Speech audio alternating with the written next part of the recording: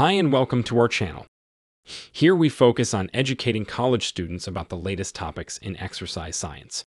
Today we'll be talking about lactate metabolism and how it can affect exercise performance, brain function, and cancer.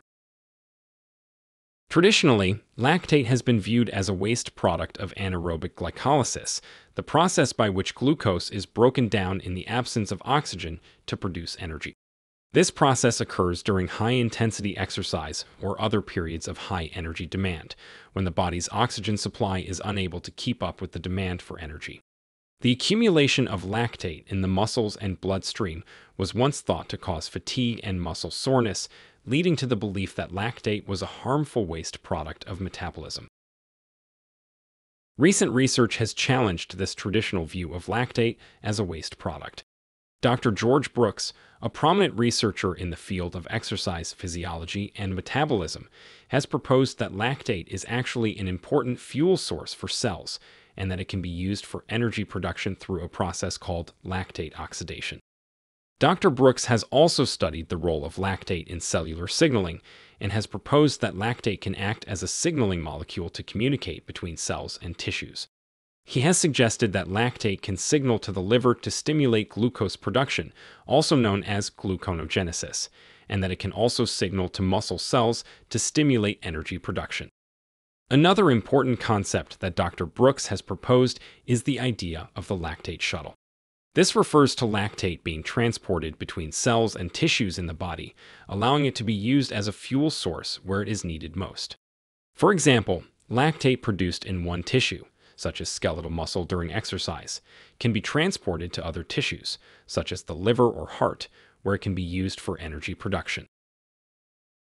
Lactate is also important for brain function, where it can be transported from the bloodstream into the brain and taken up by specialized cells called astrocytes. Astrocytes use lactate to produce energy through a process called the astrocyte neuron lactate shuttle, which helps to support the energy needs of nearby neurons.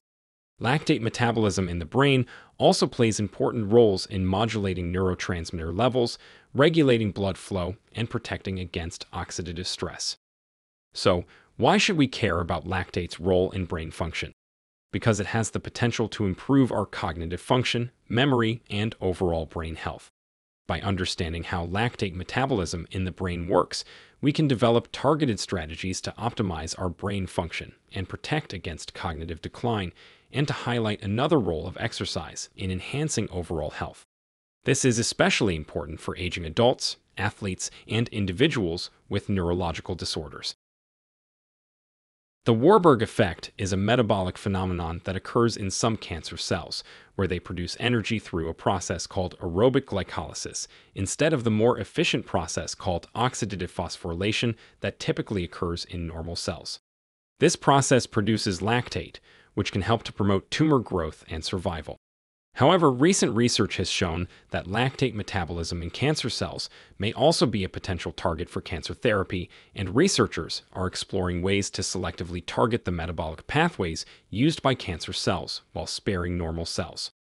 For example, a study published in the journal Cell in 2017 found that inhibiting lactate transport in cancer cells reduced tumor growth in mice.